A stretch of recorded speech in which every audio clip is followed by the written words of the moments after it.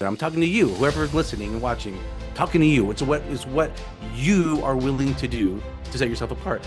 I'll tell you this, it might be saturated, but not everyone's going to do the work. Nope. Not everyone's going to do what it takes. Not everyone's going to do the work it takes for them to get to where me and Brad are at. Not everyone's going to do it. Everyone can. Everyone has the ability to, but not everyone will. Welcome back to the channel. On today's episode, we have an amazing guest for you. Former notary signing agent, now signing service owner / notary signing agent out of the great state of Utah. Also, loan signing system ambassador, trying to hype this guy up, Derek Van Otten. How are you doing today, sir? Appreciate it. Good, Brad. Thank you for having me on. I appreciate you, and I appreciate our friendship. So I'm excited to be here. Me too. It seems like I just saw you last week, but in fact, I did just see you last week in San That's Diego. right. We had the privilege of doing We a were mastermind. together. And what were your thoughts? Did you enjoy that? Man, I got some good nuggets from that. I got to, you think you're doing well, and then surround yourself with other people, and you're like, okay, I can definitely step up my game in what I'm doing. So I love going and meeting with other successful people, and I like meeting with people that are more successful than me. So I loved it. Got so many good nuggets from it. Same here. And then he's already dropping nuggets 10 seconds in. Get in better rooms, people. If you're the best, most successful signing agent that you're hanging out with the wrong signing agents. Now, that doesn't mean you don't give back 100%. to people that you can help. But at the same time, you also want to challenge yourself. Point in case, Mark Wills was our teacher and one of the teachers at the mastermind last week in San Diego. Yeah, And then literally, as soon as we all left, the next day he flew out to do his own mastermind to get in rooms with people more successful than him. So there's levels to the business game. You're always trying to level up. So don't think you have plateaued because there's always another level. So I love that nugget. that's right. Awesome. So this style podcast is actually kind of a little bit of a mix of Mark Wills's channel, where we see a little bit of personal background as well as the notary background. The personal background is just so people can relate and find out more about you, Derek, because other than that on the road episode with Mark, they may not know that much about you. And also that episode was probably at least a few years old by now, I think. And I Yeah, think you just did a follow-up as well. But we're going to mix yes, in I some did. personal stuff. And then also Okay, some really good nuggets because you have a lot, both as a signing agent who was doing $10,000 even before you took the loan signing system course, and a signing service owner who is doing nationwide business. So the notaries watching this who are really trying to develop themselves can get a lot from this conversation. So I'm going to try to pull as much out as I can. But starting with the great. personal side, if that's okay. Of course. Cool. So were you born and raised in Utah? Just tell me a little bit about where you're from and kind of where you grew up. I am. I'm born and raised in Utah. I grew up with two siblings, or I should say, just me and my brother, who's also a signing agent and a signing service owner.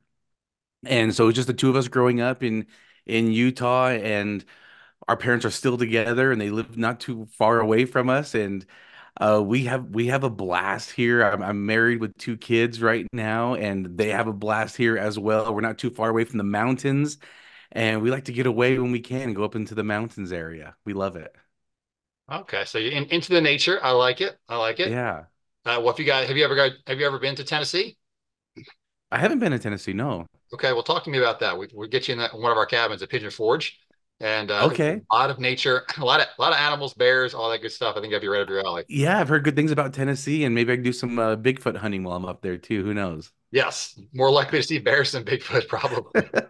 It'll be a good time. A lot of stuff for the kids. Good. How old are the kids? I think your daughter's 4. Yes. So my youngest daughter is 4. My other daughter is 20. Yeah, I So knew a there's a little bit of a big spread. gap. Yep. Yeah. Well, I know you've taken the lessons from age 20 and now you're reapplying it, well, knocking the dust off and then reapplying them to the 4-year-old, I would imagine. Exactly. It's a learning, It's definitely it was a learning curve on the first one, and applying a lot better skills and tactics with the younger one. There you go. Well, like, okay, that didn't work last time. Let's try Yeah, this time and maybe we'll have better results. it's exactly right. Are you there? Okay, so you kind of sound like me a little bit as far as like I've been Maryland, born and raised, grew up, and I Uh-huh. haven't moved too much. Most of my family's here. How about high school for you? So I guess somewhere in Utah. I mean, was Derek a introvert, extrovert? I talked to Chanel. She was a band geeky. What was kind of your deal in high school? What did you like to do? So in high school, I went through a couple of phases in high school. I loved high school, by the way. I found high school was a breeze. I mean, I got a 3.5. I thought it was easy. I liked going. I didn't like waking up early, but I liked going because I could be with my friends. Mhm. I had a full-time job while I was in high school, and so yeah, waking up was not ideal for me because I worked the night shift at a job Mhm. full time. I didn't get off work until like 10 or 11. Then I take a bus back home Oh, and try to brutal. get to sleep. And so I probably average like 4 hours of sleep a night, which I probably still do about now. That probably started that. But I went through a couple different phases of high school. I went through a stage where I hung out with one group of people, then a stage where I hung out with a different group of people. And so, yeah, I went through a couple phases. It was interesting. Sometimes you see your pictures, you're like, oh wow, yeah, that was me. All right, interesting. What Okay. was I thinking? What did the yearbook photo look like though? So I had 1 year I had slick back hair. So I used to hang out with I used to hang out with gangbangers in the beginnings of school. So This is I hung what I'm out with a trying to lot of this is what I'm trying to pull out of you for the audience. yeah. So I hung out with a lot of gang members actually. I was not in a gang, but I did some I might have participated in some gang affiliated activity here and there. But then as I grew up, I started hanging out with different groups of friends. I started hanging out with some of the jocks. I love still playing sports, so I started hanging out with a lot of the jocks in high school. Mhm. And then I also hung out with people that just like to have fun. We just would go out, go to movies, go laser tag, different things like that. So I hung out with a few different people um in high school. But then I kind of brought them all together and we were friends. So I was definitely not introvert. I was definitely an extrovert. Love it. And I asked that just to give people background because notaries come in all shapes and sizes as Yeah, business owners, and some are more introverted when they start their business journey, and some are more naturally extroverted, but it really does not matter. it Um, doesn't. and that's kind of where we're going with that. But I love to get the peel the layers back and to see what your Yeah, you background was. definitely are peeling back some layers here. Yeah, see, well, I'm not afraid to dig more than Mark, but Mark, God bless him. He is trying to inspire people, and I am also trying to inspire, but also try to give some nuggets. Yeah, That work. yeah. Yeah, but one other thing you already brought up, which was you were in a room and not the best room, and you just figured out that you might have to start working into a different room and to put yourself around, maybe more successful people, more people aligned with your Yeah. values. So again, I love that common theme. It's already coming up 5 seconds in. Okay, great. High school sounds like it went well. I had kind of a similar journey, about the same GPA. How about college? Did you go to college at all? I did. I went to a local community college. I felt like I was supposed to, so I did. And I was on a track record of maybe probably participating in about 10 years of college, but I wouldn't have been a doctor. I mean, it's just having a full-time job Mhm. and trying to go to college and do homework. I just wasn't feeling it. Like I just did it because I felt like I had to. I just felt like maybe I won't be a loser if I go to college, even though I had a full-time job though. But I remember I was in one of my classes. It was actually a psychology class. And the professor, he was asking a question. It was first day of class, and he was asking the question. I don't remember exactly how he phrased it, but you've all heard the question. It's similar to what do you want to be when you grow up Mhm. type of thing, right? And I remember just kind of thinking, and with my last name being Van Otten, I was towards the back of the room with V's are in the back. So Okay. I was sitting towards the back, and I'm listening to everyone go and talk, and they're talking about what they want to be when they grow up. And I was thinking, racking my brain, what do I want to do? What do I want to be? And it came to me, I want to run my own business. That's what came to me. So when it was my turn, I stood up, said, my name is Derek. I want to run my own business. And at the time, I was going to college for computer science. Okay. And I knew computers and technology, I knew they were the future. I knew it. So I wanted to get into computer science. I wanted to be ahead of the game, ahead of the curve on it. But it was like a whole different language that my brain just couldn't wrap around with computer science. It was just phasing so quickly, and I just couldn't keep up.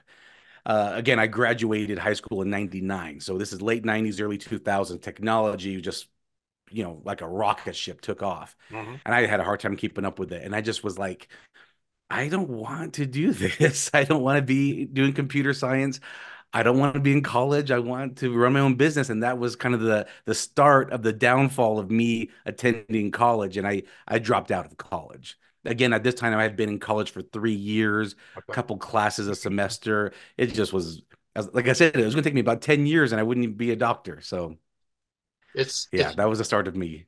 That's dropping interesting. out. It's interesting, but it's really scary because let me just share. I went to Drexel in Philly, Drexel University Oh, yeah. for civil engineering. I graduated a year later, 2000, high school.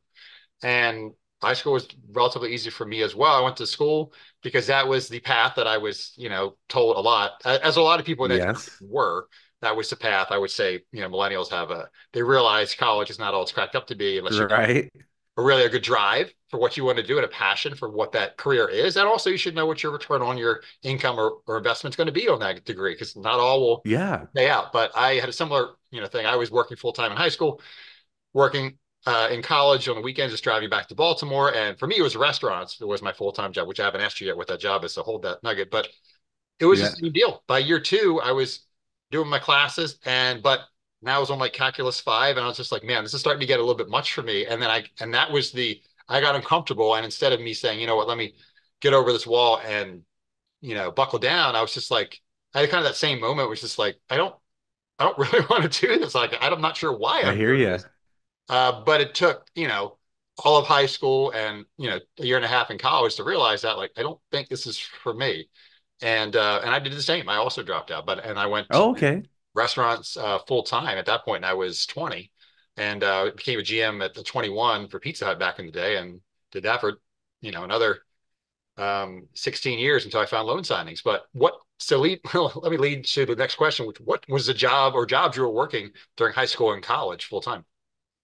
So I worked at a jewelry manufacturing plant. So they specialize in recognition awards. So let's just say you wanted to recognize some of your team members for 5 years of service, Right. and you get like a superlative signings little emblem made, and you could attach it to a watch or a clock or something like that. Mhm. And so that's where I worked, and I worked on a manufacturing line there. Like I said, I started when I was 16 there, and I worked there for 10 years full time.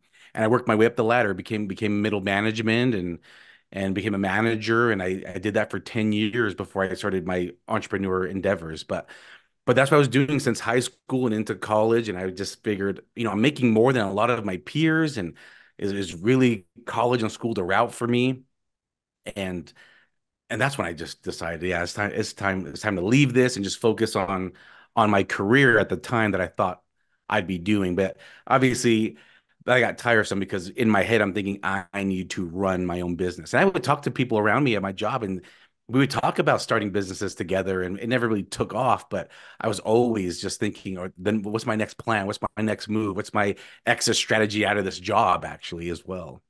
So what kind of started that bug? Because you had the gall to answer in the college classroom that I want to start my own business. So clearly Yeah. there were some things fomenting in the background prior to that. So what books were you reading, or who was it that inspired you or got that, that thing floating around in your brain about starting a business? Was it, Rich Dad Poor Dad, or what was it?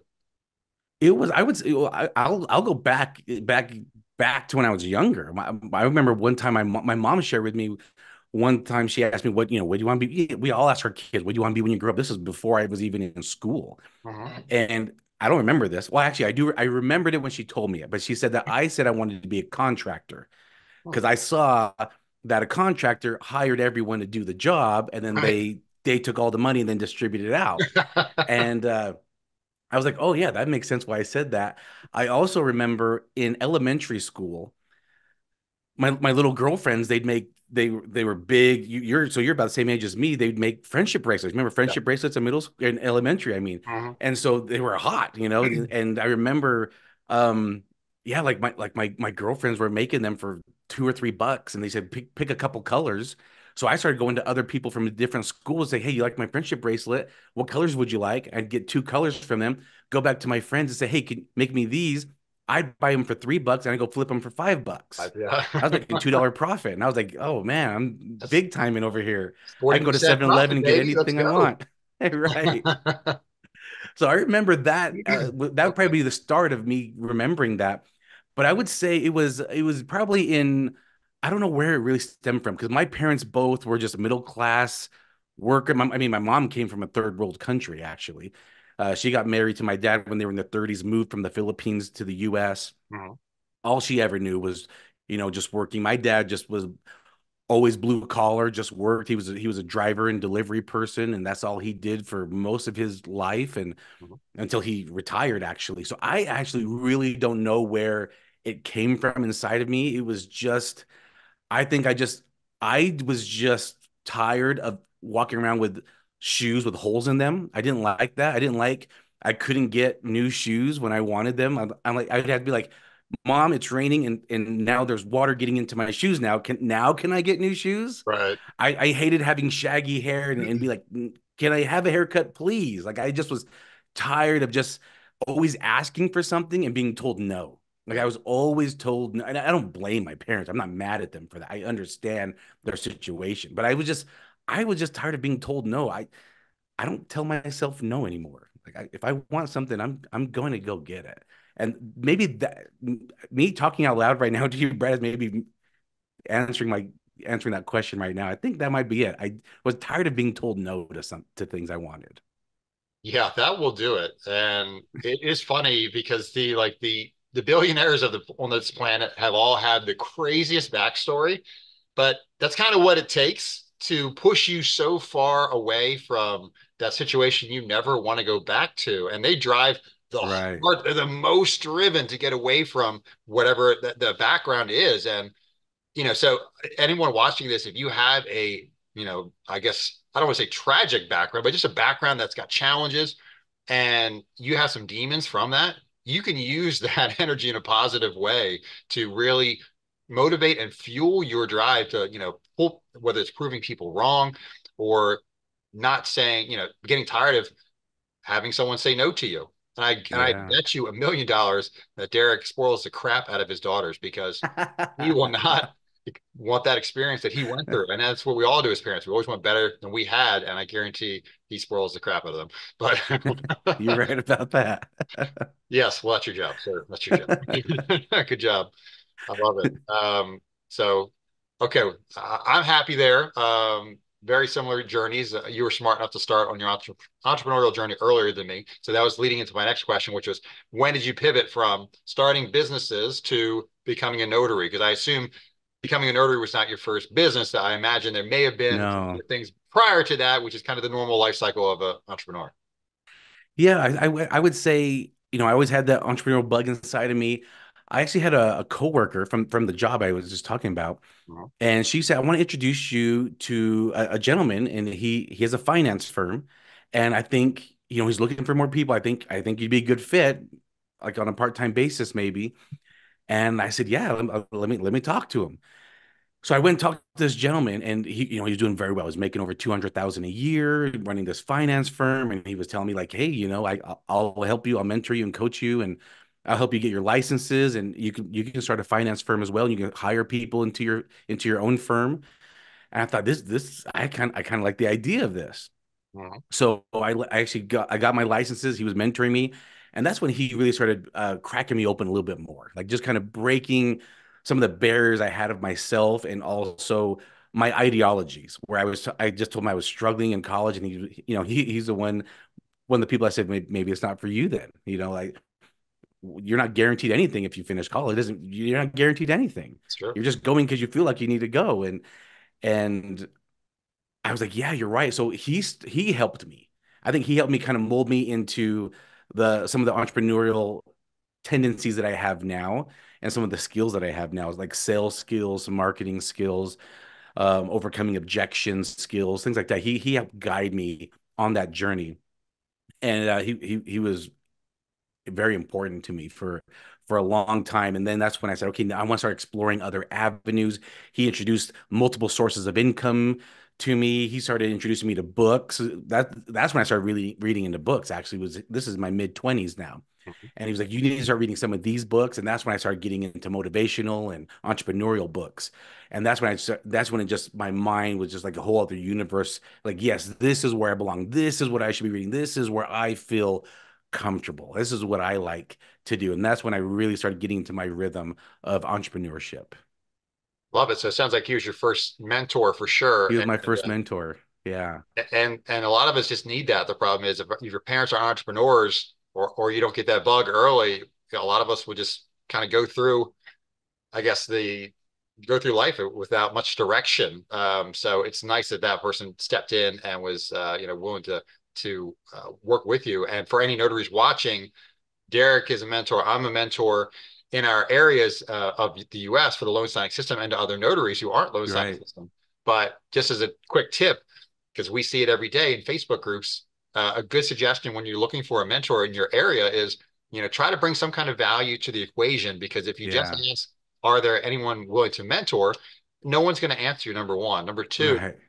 it comes off as transactional versus, find out who is kind of a leader in your area and just message them directly and just say, hey, I would love to get 20 minutes of your time on the phone or half an hour for coffee or lunch. Be happy to pay for your time. We'll get you lunch or whatever, or have coffee and, pick your brain and also come prepared. Okay. So show up with, clearly you've done your research on whatever it is that you are looking for information, not tell me everything because there's not enough time Right. for that. Yeah. Uh, Unload but everything onto me. Yeah. yeah, but be prepared, DM them directly and bring some kind of value. And then if you find the right person who's willing to share, we are always willing to help people that are prepared, hungry, and are asking questions, inquisitive. And it's pretty obvious to us that those are the people we know will go well because they're going to keep grinding and hustling. They have that edge, that eye of the tiger, basically. Like we can all spot it. So we're happy to share 5, 10, 20 minutes, half an hour with people, or to show up to our meetups if you're in Utah or Maryland. Right, right. And I'm not gonna turn down a free drink or a free lunch, right? If it's offered to me, like you said, I'm like, yeah, I'm now let's talk now. Yeah, you got me lunch, you got a half hour of my time right now. Let's talk. Yeah, pretty much. Yeah. All right. So love it. So you pivoted from the financial services side to the next business. And then what was after that? Yeah, there was a few businesses there Okay. that didn't work out. There was a few different ones there. I probably, oh gosh, maybe three other ones I try to start, and there was probably like 10 other ideas that I had in the back of my head. Mhm. And I just thought, let me expand my finance firm. What if I got, instead of just doing insurance and investments, what if I started maybe doing mortgages or real estate? And what if I can bring value, like free value? What if I just got my notary commission? And I'll just do it free. Anyone that needs something notarized, I'll do it free. So one of my friends that used to be in my finance firm, he started working at a bank and he told me he got his notary commission. And I just said, how was it? Was it easy, simple? He's like, man, we took those tests for our insurance and investment license. He's like, this is a breeze for your notary commission. And literally it was. I studied over the weekend and I passed. I think I missed one question on my state exam. Compared to everything else I had done, this was a piece of cake. And he told me, he's like, actually, he said, I had a friend who he's a mobile notary Mhm. and he went into a hospital late at night to notarize some documents and he charged like $50 or something like that. I thought, oh, that's kind of cool. And I thought, what is a mobile notary? And then I also was like, I'll start doing taxes. And I looked at what do tax preparers do in the off season, just to get some ideas. And someone Right. said they do notary work. So I'm like, okay, notary work. But when I got my commission, I thought I can only charge $10 though. How are you gonna make money charging $10? Mhm. So I kind of did some YouTube searching. Sure. Guess who popped up? Mark Wills popped up. And I just saw some of his videos and I thought, oh, this is cool. Like becoming a signing agent. Signing service, I didn't even know it existed. It was far away from my brain. Mhm. But a signing agent seemed kind of cool. And I thought that'd be kind of fun. And that's when I started. I said, okay, let me do that. I ordered I bought a used printer, got my supplies, got a lot of my supplies from Dollar Tree. And I was like, all right, I'm going to load up on some supplies here. I actually took a bunch of supplies from FedEx. I'm like, they don't need all these rubber bands and paper clips. So they're here for the taking. So I grabbed some of those and stocked up my notary bag and said, let's do it. And I didn't take a course, by the way. I take it back. I took the NNA's very simple course Got it. when I first started. Okay. I actually saw Mark Will's earlier videos probably within a year of him starting the loan signing system, but I didn't do it for many years actually. I just was like, I can figure this out. I can figure this out. Mhm. And boy, I mean, I did, but boy, was I wrong. I could probably be a lot further if I took it. But talking about how I found my mentor and how he really changed my life. Mhm. And then when I wasn't doing finance, he was still a good friend of mine, but he wasn't mentoring me Right. like he used to. And I should have got a mentor. I should have got a mentor. That's something I'm going to say right now. If you really want to be serious about something, get a mentor who's successful in it so that they can help you. You don't feel like I felt alone a lot of times. I felt alone a lot of times. And that was a big fault of my own. Yeah, that's a great point. And the way Mark phrases it to people is when your kids are trying to learn to swim, what do? You hire a swimming coach. When they're learning basketball, Yeah. you give them a basketball coach. But when you're trying to start a business, you just figure it out on your own. YouTube Yeah. University, what could go wrong? And Right. as you experience, and we've all experienced, a lot can go wrong because you Yes. don't know what you don't know. And Yeah. yeah, it's crazy how when we're young, we don't value our time and we want to save all the money. And then when we're older, it's the reverse. We realize time is so limited. It always was. But Yes. we recognize the importance of having a mentor. So, since I started flipping real estate, from that point on, that was 2019, I realized like I always need to have a mentor in any new skill I am trying to learn. So whether it's Right. sales, notary, being a signing service owner, learning YouTube. Like I'm literally listening to Mr. Beast Oh, okay. his book on Audible now. Started listening yesterday, because I'm in this game. Like, well, let me just not try to figure this out for 8 years. And like, let me learn from someone who's got Right. millions of subscribers who might know a thing or two and can just Right. drop some knowledge on me without even thinking. So yes, I 100% agree. Get a mentor. But I love the fact that you became a notary as a value add to your existing clients because that already tells me Right. your head's in the right spot because you're always trying to add value to your clients because if you do that, the rest will take care of itself. And if you're a notary who's more focused on the transaction and the fees and getting as much money as possible instead of building Yeah. relationships, taking care of people because it's a people business. Unlike Absolutely. being in a real estate agent, you're not always hunting. Like once you have a great relationship with a title client or a lender or realtor, like you're probably good. That as long as you feed that relationship, take care of each other, always look out for them, and do right by them Yeah. at all times. You're good. You don't have to hunt anymore. So that's kind of the short-sighted thing I see a lot of from signing service owners' perspective, which we're going to touch on in a minute. But uh, Okay. I'm just impressed that you were thinking about that at that time. So that tells me you had a good mentor, the first one. Um, Yeah. so went through it, figured it out. You did eventually ramp up to 10K, but at some Yeah. point you were like, let me call Mark because I think I'm still leaving money on the table. I could be doing better, trying Yes. to get to the next level, whatever that is. And that's kind of when you reached out. Yeah. So, I slid in his DMs a few times, just Right? asking him some questions, and he was like, "Yeah, you definitely take my course, and that will help you." And I just was kind of just asking. I would ask questions once in a while, but I still wasn't. But I was following him on social media, following him on YouTube. I'd watch his videos and watch his trainings that were available. And exactly, I was plateauing. I just was like, I'm making 100,000 a year, but at the rate I'm going, I'm just gonna stay here. And how can I leverage my time? How can I leverage my work? I don't want to do this forever. And so I was like, how can I leverage myself? Right. And it was just doing some soul searching, and I realized I need to get a mentor. And so I reached out to Mark, and I actually proposed a proposition to him. I said, what if I just pay you to mentor me directly? Like I'll pay you like $500 for an hour of your time. And you just let me pick your brain for an hour and I'll pay you 500 bucks. I threw that on the table. And he responded back, said, I'd love to help you. Take my course. That was his answer. For 500 bucks. Yeah, yeah. So I said, okay. So I still sat on it, and I actually bought tickets for his 2021 convention. I believe that was the Las Vegas one. Vegas. Yeah. Yeah, so I actually got tickets for that. I'm like, I'm gonna go. I'm gonna surround myself with people. I'm gonna get some information, and that will help me break through my plateau. But I thought, well, I kind of feel weird. I feel like everyone's in this loop besides me that will be there. Right. And I was like, I kind of want to be in the loop a little bit on what's going on. So I said, you know what? I'm going to take the course. You wanted to be a part of And LSS Nation right here. I want to be part of LSS Nation. I don't know if you know this, Brad, but I coined that phrase. I just want to make that public Nice. information. LSS Nation, trademark by DVO. That's right. And so I took the course and I was blown away. I'm like, I Yeah. didn't know all this. I did not know all this. I was so ignorant, just thinking I could do it all.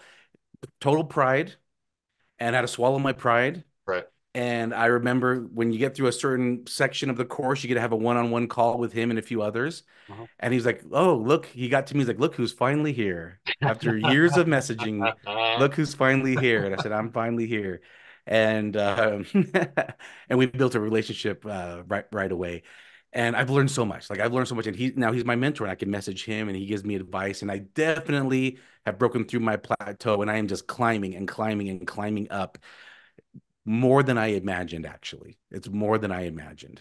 And so yeah, you have to get your mentors, you have to take training courses, and that has just been huge for me because you're right, it's what I didn't know, right?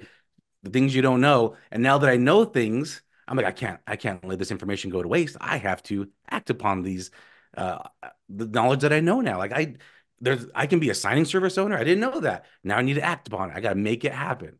Oh, I can make quarter million, half a million, $1 million a year. I didn't know that. Now that I know, I'm going to act upon it and do it now. And so it's been huge for me. Yeah, so I agree 100%. The mentorship, it's just funny because now I make decisions so much faster now. As you get farther along in your entrepreneurial journey and you have more success, you realize that nothing happens until you make a decision. And Yeah, whether it's the right. right decision or the wrong decision, nothing happens until you make one. So the Uh-huh. faster you make the decision, the faster you can figure out, was it the right one? Was it the wrong one? And then move on and pivot if you have to. And that's, I literally get messages from notaries. I was talking about it like on a video 2 weeks ago. Someone reached out to me 2 years ago asking about, is it still a good Uh-huh. time? And my response is, yes, it's still a good time if you're still willing to put in the work. It's not easy. It's not a side hustle. It's a business. And, uh, Yes. and, and they'll probably message me in 2 more years asking me in 2026, Right, it's right. still a good time. I'm like, bro, it's been a good time. Yeah. But when I started this business, the first thing I thought of was, oh my God, why did I not start this sooner? Yes. And it's funny how that works. But so good transition into, you started a signing service. So how did that come about? Was it just another value add for your clients? Is my guess.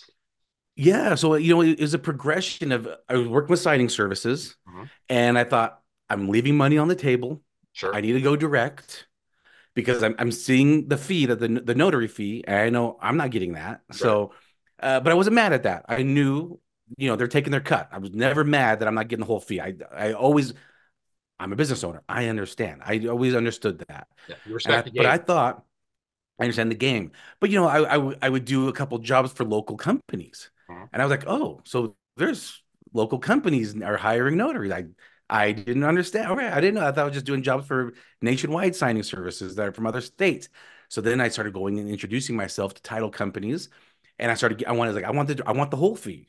I want the whole fee. Instead of getting, $90, I want $150.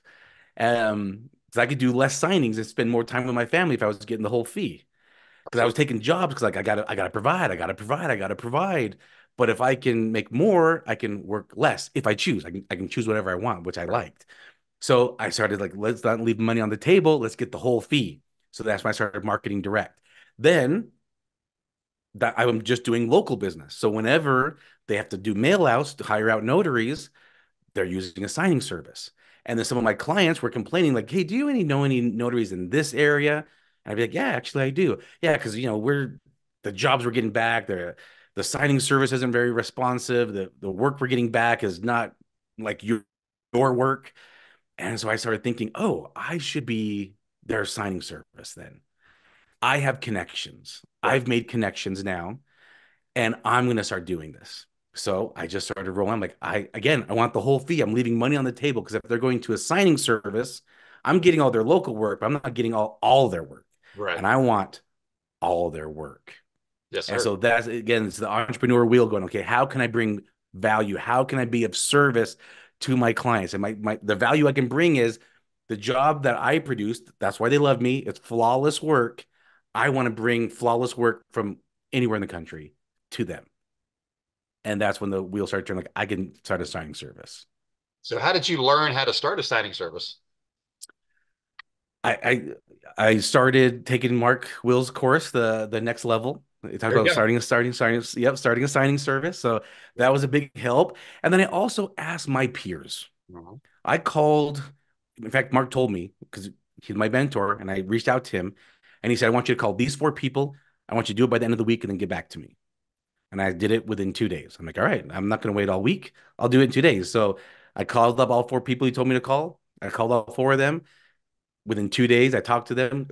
I talked to Mark and I just said, all right, he just said, all right, you got this. You can do this. And then off I went. So they were very helpful, but also surrounding myself with the peers, being in the ambassador group that you and I are in. like I'm able to pick everyone's brain there and just get the, and just I put myself in those situations. I have to put myself in those situations. And I think we all do. We all need to take ourselves and put ourselves in situations we want to be. I want to be around successful signing service owners. I need to put myself there. It's not going to happen through osmosis. It's not going to happen magically. I have to put myself there. And that's what I did. I'm like, all right, let me connect with these people and let me befriend them so I can pick their brain. Like me and you were in San Diego. Me and you were in the car together, and I was just picking your brain, and I appreciate you sharing. So I'm happy to share. Yeah, because yeah, I don't know what I don't know. So that's what I love about the mentorship is that if you're in the right room, even if you have more revenue, you're not Uh-huh. necessarily, you don't have better operations necessarily. So Sure. you can all learn, there are notaries out here that are killing in the revenue, but their back end is terrible. And some people have an amazing back end, but they need to get out and market more. And some people are Uh-huh. great at hiring, but their systems are terrible. So you can always, if you're in the right room, don't overlook people because you can always learn, which is why I like our meetups because you have a nice, Exactly. there's a wider range of skill sets of people in their journeys on various different parts, and they can all learn from each other. That's why I try to stop talking as much, and I try to get the experienced and the intermediate folks to chime in so that they can Right. learn, not just from me, because there's so many different ways to this business to grow it and scale it. So, but yeah, be in the right room. But you're like you said, you have to be intentional about putting yourself in that room and not having that ego, Yes. that pride, that like, no, I got this. Like, no, you don't got this because the only time I would say you almost got this is if you are like the number one revenue signing service in the country or in the world. Okay, maybe Sure. you probably got it. Maybe if you got Maybe it's it. time to get put in a CEO and try a different business. Like you win, dude. But other than that, or Right. whoever it is. But yeah, so always trying to learn. I agree 100%. And next segue, since as a signing service owner, what is a great way? And I watched your podcast, so I think I know the answer to this. But what is a great way to get on your preferred list at your signing service? And what is the name of your signing service? Yeah, so the name is Peak Signing. In fact, you can find it's in Mountain Peaks. I live in the beautiful state of Utah. We're surrounded by mountains. So Peak Signing everywhere. Yeah, social media, websites, all Peak Signing .com. You can go there. YouTube, Podcasts podcast, as well. Spotify. Yep, Utah. Yep, I got a hold of that handle. In fact, I'm going to start trademarking it as well now. So I'm Nice. working on that process so I can trademark it. Love it. But You gonna do some merch? Some peak signing merch? maybe, I maybe, think maybe you I should, man. should. Yeah, Yeah, that would look yeah, good. The mountains and everything. You're like, yeah, exactly. Yeah, I think you're right. yeah. So Merch in the bio link. yeah, click here. Don't kidding. Oh man. That's what we're learning. We're learning how to put all the little clicks in our YouTube videos. Yep, I'm with you. I'm plugging in Mr. Beast as well. But yeah, so that's the name of my signing service. And I'm sorry, what was the question? Oh, how do people connect? Get preferred. Got it. Yes, yes. So yeah, I always tell people, if you've never done a signing with me, don't ask me to mark you preferred, Mhm. but I'm more than happy to give you a chance. Just introduce yourself to me. Yeah, you can go to my website. There's a notary sign up section there, and you can connect with me there and go on my social media. You can DM me. I'm more than welcome to. And I get emails daily from signing agents all over the country. But I would say don't ask to be my preferred because you haven't done a job for me. I don't know if you're good yet or not, but I would love to connect with you. I'd love to meet you. I'd love for you to give me a little bio, something short and simple and sweet, and tell me a little bit about yourself, a little bit about your experience, any training you're doing, any highlights that would make me want to use you over anyone else. And then I'll be more than happy to give you a chance in my area. But yeah, if you do a couple good jobs for me, everything looks great. I'll definitely be happy to mark you preferred and put you at the top of my list. But yeah, that's the best way. The best way is to just reach out, introduce yourself. I don't want your whole life story or your resume. I'm not going to read it. Nope. Somebody just sent me actually a cool little a little poem, a little notary poem they just Oh, sent that's me cool. actually right That's now. different. I like it. And I started reading it, but then I noticed it got a little long. I gave up on it. My attention span is like I got other things to do. But the first half that I read was great, and I was like, hey, love this. I got you marked in my system. The next thing we have in your area, I'm going to send you a text message to for you to grab it. So, so I love yeah, it. that she definitely stood out with that little notary poem. That was cool. I love it. So key points. Keep it short. Call and Yes. introduce yourself because you will stand out that way. Again, be mindful of their time. Not just Derek or me, but anybody. They're a business owner. They have limited time just like you do. So keep it short. Yeah. Sound really friendly on the phone. That doesn't hurt. Right. And yeah, and even if you don't ask can you please mark me preferred? Because we don't know you yet. You're a stranger to us. But, what would it take to get marked preferred? And also, I would love to have that opportunity to work with you and your team because I'm going to take great care of your clients. And here's how I'm going to call from Right. the table when there's issues. I'm going to over communicate. I'm going to get scans ASAP. I know where my FedEx ship centers are, but whatever it is you do well, I'm bilingual. Yes. Whatever it is, give us the short elevator pitch in a friendly way. But if you call, you'll stand out. I know it's uncomfortable, but if you call, I promise you, from two signing service owners, they get emails all day. We don't get phone calls like that to introduce ourselves. No. I would say in a day, I maybe get one or two out of the hundreds and thousands we do throughout the year. So you will stand out for Yes. sure.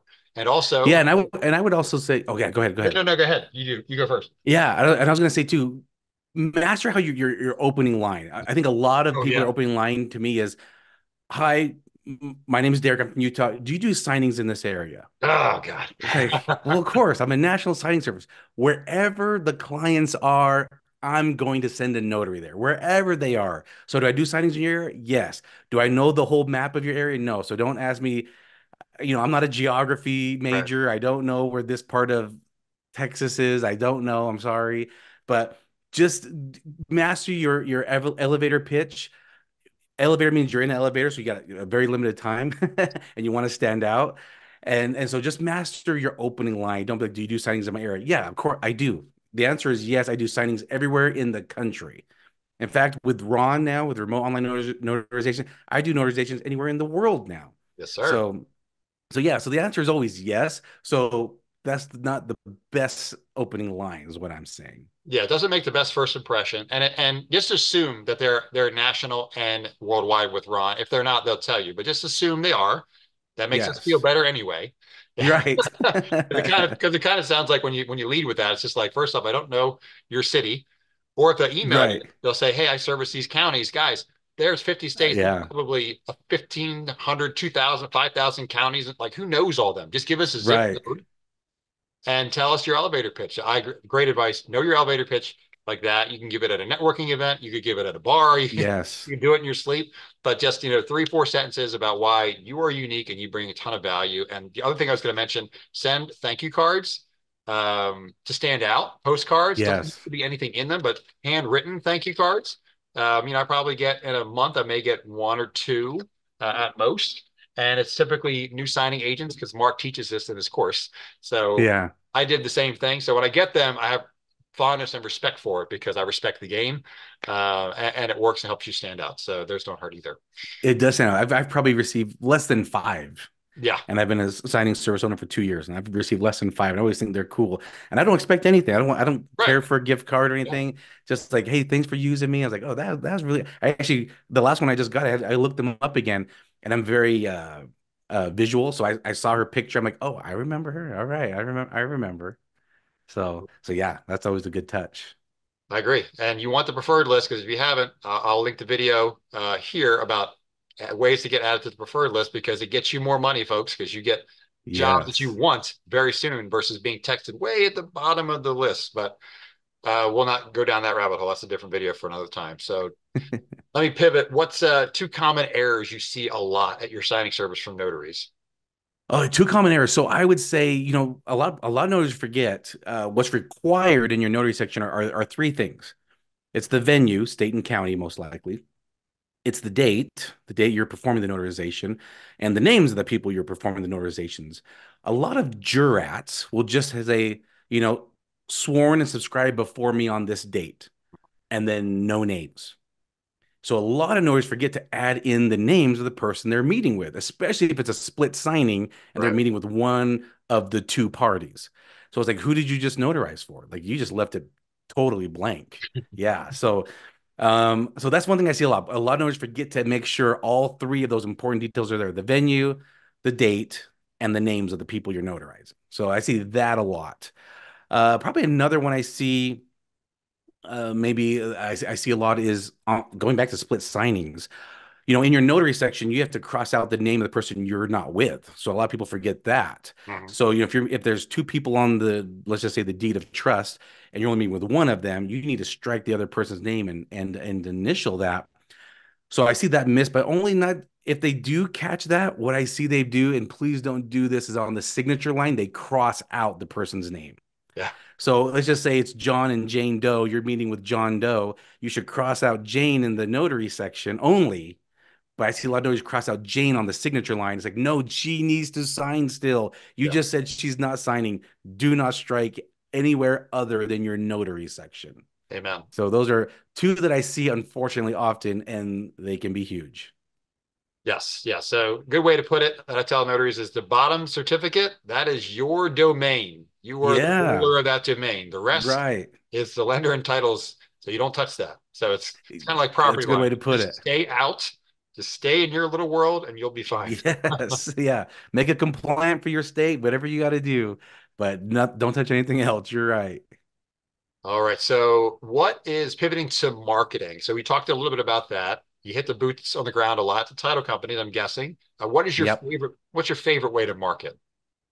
I do like face to face. I want them to remember me. I want them to, I don't know. I like to bring something in as well. And so I like to bring something in. I want them to see my face. I want them to see my smile, most importantly. I want them to see my smile. I want them to see my confidence that I'll take care of them and their clients. So I like to do face to face. That's my favorite. I just think that works best for me as well. And I think it makes me stand out. So I think that's the best way, in my opinion, to do it. I'm right there with you. I agree. We're not, and Derek and I aren't reinventing the wheel here. We're just implementing what Right. we've learned in a course from other Yes. successful people. But we've tried other ways of marketing. It's just in person. And I agree, in person is definitely going to work. You're going to convert more. You're going to make a great first impression that way. And Yeah. the sales cycle will get a lot shorter that way. Now, there is a point where you can't do that when you get much bigger as a signing service, and there's other ways to market. And I think I'm actually going to do a separate video on that, but I think I'll do that with like a group of us, Cool. just for fun, just to keep it interesting. But yeah, so in person, 100% agree. What is your, let's say, what's your elevator pitch? If you, and pretend you're a Yeah. signing agent again, you're not a signing service Right. owner, because most people watching aren't there yet in their journey. True. What's kind of the highlights you like to talk about when you go in? So I like to bring something in, like I mentioned. My go-to is donuts. I don't know if it's just my area or it's all over the country, but we have some really good donut spots here. And I consider myself a donut connoisseur. I know my donuts and I know how to pick a good one. So I know the good shops where to get them from. Mhm. And so I like to bring those in. I like to bring those in with some cards. And so when I usually walk in, there's someone there to greet me, or I ring the bell to bring someone up to the front, and they see me standing there. They see me standing with donuts, and the first thing I say is, "I hope you don't mind, but I brought some donuts for the office." And that's my icebreaker. No one has ever minded that I brought donuts into the office. Not once has someone I'm said, "How sure they didn't. dare you?" Yeah. So that's my icebreaker. I just say, "I hope you don't mind, but I brought some donuts for the office." And then I said, and I always ask, "Are you an escrow officer?" And that's my next question, my follow-up question. And I'll ask for one or for their assistant. So I'll either ask for the escrow officer or for their assistant. Got it. And if there's cards in the front, I usually try to look at those cards real quick to see if one of them is the manager of the office, because there's usually a manager if it's a good size office. So I'll try to ask for that person as well. I'm going to the top first, so I'm going for the head manager. But whoever's there, I'll take whoever's there. Sure. And I always grab cards while I'm waiting for them to go grab. I'm always grabbing the cards. And then I just say, hey, I just want to introduce myself. My name is Derek, and I'm a mobile notary. And I always say mobile notary. I know a lot of people say signing agents, but they have no idea what I'm saying when I say signing agent. That's not their language. Their language is we are mobile notary. So I just say, I'm a mobile notary in the area. I just want to introduce myself. Do you mind if I give you a card? I always say, do you mind? Because now I'm opening up communication, I'm opening up dialogue. I want them to talk to me. I don't want them just staring at me. So I try to ask questions. Hope you don't mind I brought donuts. Do you mind if I give you my card? I'm trying to open up dialogue with them so we can communicate. And I give them my card and just say, yeah, I just want you to know I'm available. Uh, and I've always been full time. So I'm available anytime. And I always and this is where I actually give them examples of when they might need me, because they might think we handle everything, we Mhm. do everything in house, we got our notaries. So I always give them examples. I'm available after hours, weekends. If you're ever double booked or when you finally need to take your vacation, I'm here for you and your clients. Right. And I always say I'm here for them and their clients, because who do they care about? They care about their clients. So I want to make sure I'm including everybody when I'm saying I'm here for you all. So I try to be inclusive. And Oh that's my it. God. It's very short and simple. Yes, there's so much. Let me just drop all the fire emojis like we're on Instagram Okay. Live. Yeah, so if you know, you know, but he dropped so much. So let me just break it down for y'all. First off, he brought some gratitude gift. Now it doesn't have to be donuts. It could be a marketing basket, it Anything, could be yeah. pens, it could be cookies, baked cookies from home. But he's bringing something in to show appreciation for the fact that he's interrupting their day, and he doesn't want that to Yeah. go unnoticed. Because now what happens if you don't bring in some kind of gratitude, something for that moment, it becomes across as a sales call, and people are annoyed when Yes. you. But if you interrupt my day and you're bringing me something, doesn't matter what it is. It's the fact that you respect my time and understand that I'm interrupting you. So I appreciate you, and I just want just a couple minutes of your time. Thank you so much. Here's some donuts for you and your team, or whoever's there. And that is, like he said, walls and defense down, which is great. Yeah. The next thing I love is that he is rifling through the business cards, and he's already looking for the decision makers in there, so he knows who to ask Right. for or who to follow up with later, which is great. And then you said you're bringing your business cards with the donuts, right? Yep. So while the donuts are being eaten over the next, day or 4 or 5 hours, best case, if they're really hungry, his business Yeah. cards are living. They're living in their kitchen, in the office Yes. kitchen. So his face is being viewed many times over and over again by the people walking back and forth. That's why I bring a basket too with a bunch of cards and a flyer. Same deal. I want the real estate in their office, and I want them to know Yeah. who brought this for them.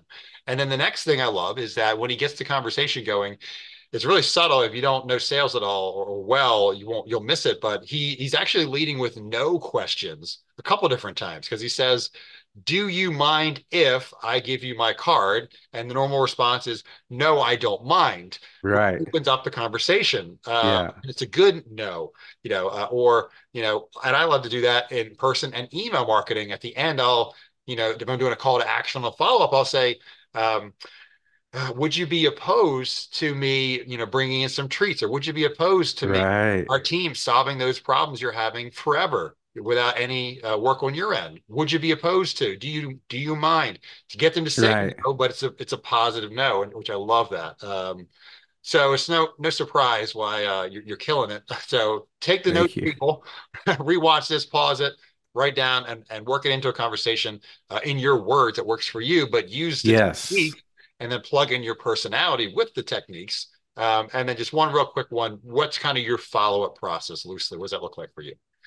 Within 24 hours, for sure, within 24 hours, I'm sending an email. And my subject line is "Hope you enjoyed the donuts." That's my subject line. Love it.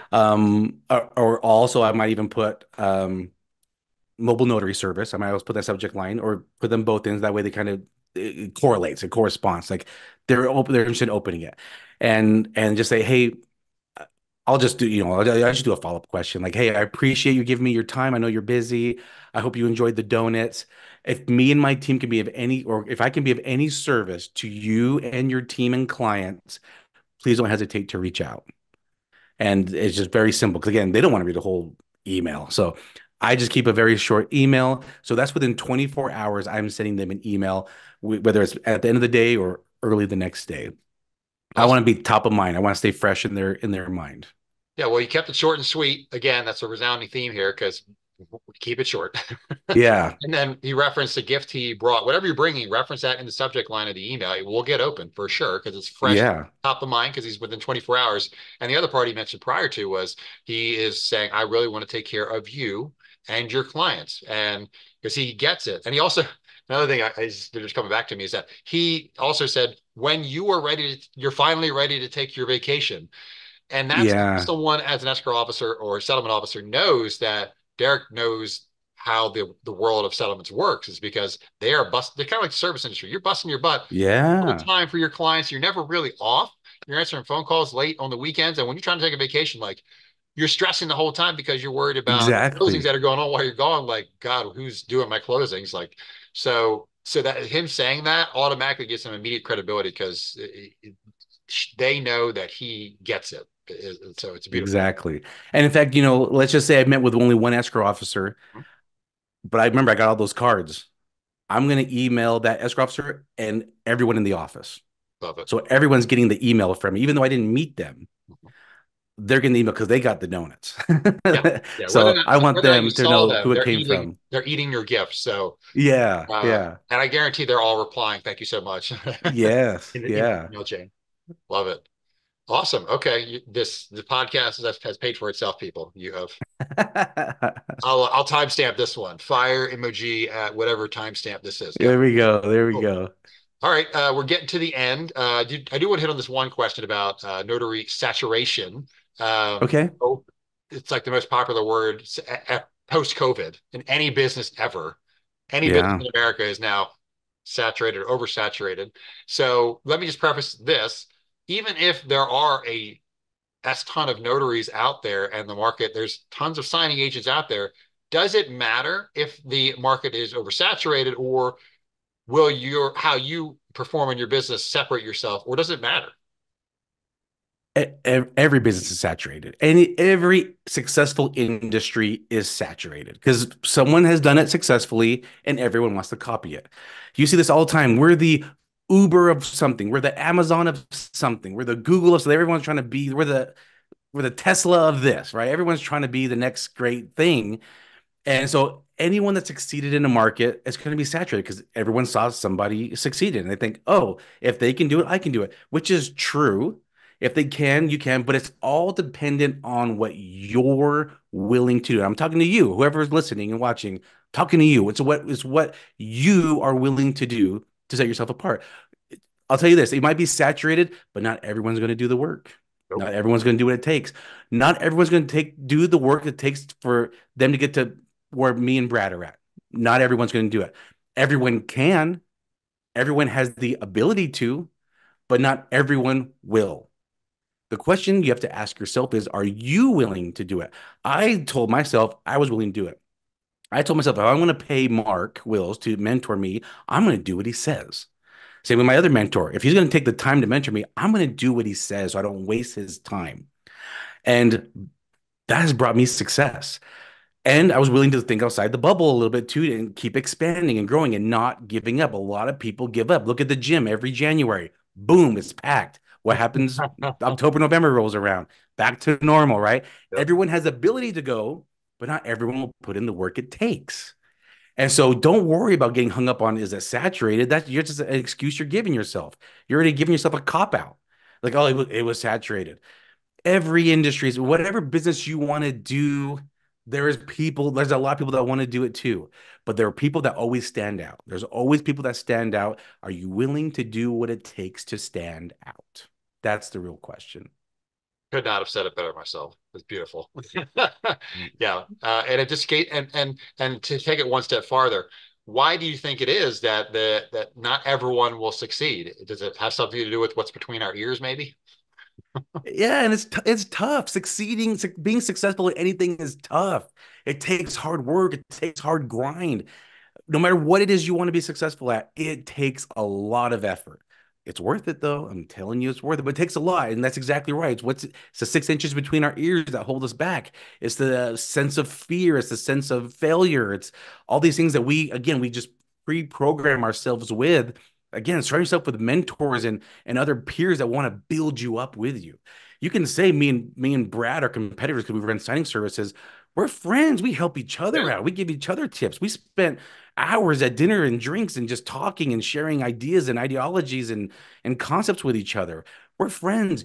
Find peers that want to support. I want Brad to do I want Brad to retire in 5 years.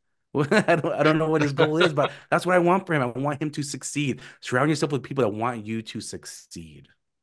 I love it. And that's the thing. The other part of that is when those obstacles come up in your business, no matter what it is, if you have a mentor, if you have a strong peer group that's been there, done that, that you can Hmm. lean on and ask questions, that will help get you through some of those tough times. But if you're running solo, it's really like you either have to be like the Andy Elliots of the world and just super disciplined, Right. or you are screwed. So you surround Yeah. yourself with supportive people, the people that have been where you want to be and have already gotten there. So they were like, oh, okay, no, that's no problem. Here's what you do. And then it's just you. Okay, you know what to do. It's just the effort. And you just have to, it is what it is. And like any skill, Yeah. sales is a numbers game, but it also is a skill game. You're not going to be great. Your closing rate's low when you start, but as you get more comfortable talking to people, you will learn things that you didn't know a month ago, 6 months ago, a year ago, and you just get better. But the key there is getting past that hump at the beginning. Like it's tough because Yeah. there's so much. Like if you're looking at a chart, it's like flat, flat, because it looks like it's not going anywhere for a good 2, 3, 4, 6 months, depending on where you are. And then all this Right. work you put in, it just magically starts hockey sticking at the end because you planted all the seeds, you've done all the base work, you've got the strong foundation, and then bam, you get a call here, you get an opportunity here. And when you Yeah. get the opportunities, take advantage of them. But it's that beginning part, so many people quit, which is a shame. Um, because anyone can kill it in this business, but the problem is, I just like you said, they just don't have a mentor. They don't have a good support system, It's and they true. just fall back into, okay, I got to get a job now. I got to, go do something more secure, which is a shame. Honestly, I hate to see it because we see it, unfortunately. Yeah. But it's the jungle out there. But the best way to It fight is. the jungle is to get a lot of other hunters around you that are really good and can show you the way. So that's kind of the best analogy I can give for it. Yeah, I Um, mean, one thing I realized I couldn't outwork my ignorance. I yes. only have 24 hours a day like everyone else, and I Mhm. was trying to outwork my ignorance to say I need a mentor, I need a peer group I can lean on. I was on an island. I was on an entrepreneur island because no one else I knew were also signing agents. I had no one to talk to. I had no one to relate to. I'm just like I just felt alone. And it was when I finally just said, I need to stop being prideful. I need to get a mentor. I need to get with an organization where I can get on the inside scoop. And it's when I took off. It's really when I took, I mean, you could say I took off because I was making six figures, but I was alone and I couldn't outwork my ignorance. Once I got into that peer group, I have just taken off because I've surrounded myself with people that can help me. I'm not alone. And exactly. And I would imagine once you took off and you got those peers and you were getting more direct work instead of less signing services, you're getting more, buying more of your time back, and you're getting to spend it Yeah. with more, the people that are most important to you, your daughters, your wife, and your family, and doing the activities you want to do, which is kind of part of the reason I like the channel that you and I are doing is we're giving back to the community. For me, I want people, and I'm sure you do too, to be more successful in their business. So they had the option to have more time with their family, whether Yes. it's as a signing agent, signing service owner, running other businesses. But you have the option if you want to, keep working in different businesses, passive, semi-passive, active. It's up to you. You have the option. But the whole point is to have that freedom that the people working their jobs really don't have, unfortunately. So That's true. that's why I love this. So pivoting to what is Derek Van Otten's end goal? What are you working so hard for? What do you think? And I know this answer will change in a year when I talk to you again, but Right. sooner. But what's kind of your end goal? What would you like to be working for, striving for in your business? What do you see yourself in 5, 10 years? What would that look like for you? Yeah, that's a great question. I have a soon goal, and one of my soon goals is to have $1 million signing service. Nice. The ultimate goal is to have a $5 million signing service in the next, yeah, maybe 5 to 10 years. Have a $5 million signing service. Spending a lot of time doing the things I want. Right now, sometimes I feel like I just spend a lot of time working. Luckily, I've become passionate about what I do. And I love what I do, and it's enjoyable, and I'm able to break away and do things that I personally want to do whenever I want, and I love that concept of it. But I like to do more of the things I like. Traveling the world has become an ideology that I really want to accomplish because you get a sense of how lucky we are to be in the U.S., to have the freedoms that we have, and you don't really notice that till you travel the world and see other places, and the world is beautiful. So that's one of my goals. I want to be traveling a lot with my wife and my kids and like explore the world that we've got. We're on this planet for a short time. Believe it or not, it happens quick, and so I don't want it to have I don't want it to fly by me. I want to enjoy as much as I can, and so traveling has been a big part. Investing in real estate is a journey that we're starting right now that I've kind of found that to be a little fun. So we're just kind of in the early stages of getting that started, and I think that will be fun as well. Doing what we do, we get to see wealthy people, and we get to see these big houses. We're like, hey, what do you do? And I try to pick the brains of people that have these really nice houses, but I'm in these closings, and I want to pick their brain a little bit and see what they do and see what anything sparks interest in me. I'm not going to do everything, but there's things that I think that I will like and I would like to dabble in. So that's where kind of where I see us the next 5 to 10 years. Love it. Yeah, I love the travel resonates with me a lot too. The real estate does too, but the travel is something that appeals to me too. I would love in the next 10 years to just go not only, all the places we been talking about the last 10 years of marriage to go, when I was working for other people, Right. but also, in different countries as well, places we haven't talked about as much because, to be full disclosure, the prior, 10 years before I started this journey, like there wasn't going to be a money for let's travel to Europe, let's travel, multiple different places across the country throughout the year. It just wasn't there. It was Right. let's sock away money for 401k and we got the bills covered and we got a little bit of local stuff for the kids and that's it. Like, and there's not a lot Yeah. of excess. And now that we're kind of transitioning into, okay, we're working toward having that excess that we can continue to do the things we're talking about, investing in real estate, leaving a legacy for our family, but also having access to travel. And that's the part of the equation Yes. that is, for me, has been missing. Well, we have covered a bunch. I think we are wrapping it up. I know you said you're Peak All right. Signing. Uh, is that your website name? Peaksigning.com? Yep. Peaksigning.com. All social media handles, I got those as well. Peak Signing, YouTube, Peak Signing. So it's all there. I own it all. Awesome. So I'm actually going to link Derek's site as well as his link tree in the description below. Please hit him up, not only as a signing agent, if you're not already working with his signing service, you're missing out, number one, Yes. because he runs a great service, pays his own time, great communicator, and just you can see he's a nice guy. First off, and then second off, if you're not listening to his podcast or watching his YouTube channel, what are you doing? The man has about 100 episodes on his YouTube dedicated Yeah. signing agent. If you are watching my channel and you're not subscribed to him, you are missing out. So go subscribe to Derek's YouTube channel. Now check him out on the Spotify or anywhere where app or podcasts are, and then Yep. give him a thumbs up, people. Please do. Awesome. Well, I appreciate you hanging out with me on an evening during the week. We're setting aside time to do this while our families are other parts of the house and the kids are doing. Yeah, there's somewhere. But I appreciate you being here so you can inspire and educate notaries just like you do every day on your channel. But I wanted to give my peoples a taste of the Utah experience. So I think they got a lot Yes. more than they probably were bargaining for. But I'm so glad that you came on, and I appreciate your friendship because it inspires me every day to try to get better. And you are actually my inspiration for my YouTube channel because I admire Oh, great. what you're doing. So seen all 95 episodes you have multiple times. Yeah. And so Oh, great. you're welcome for the watch hours. And but And I do. keep doing what you're doing. I love it. No, appreciate that. If you guys go to my podcast YouTube channel, guess what? You can find an episode with me and Brad together as well. Oh yeah, So, yep. so I appreciate your friendship and all the advice that you've given me along the way. So, thank you, Brad. My pleasure. Well, if you have made it to the end of the video, you have one task left to do. It's very easy. It's free. Hit the subscribe button right down below. Do it right now. Come on, turn on the bell if you want notifications. I'm putting out content every week. The second most consistent notary channel on the web, right behind Eric, but I'm catching up. And then also, you are the 1%. I appreciate you watching to the end because if you're watching to the end, you are a die-hard person trying to get better at their business. And I am Yeah. impressed, and you are going to be going places. So thank you for watching. And Derek, thank you for being here. I appreciate the heck out. Anytime. Awesome. Well, guys, take care. And until next time, peace.